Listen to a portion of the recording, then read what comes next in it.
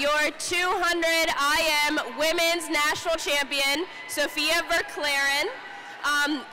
You won this event last year. You're now a two-time national champion in this event. What does that mean to you?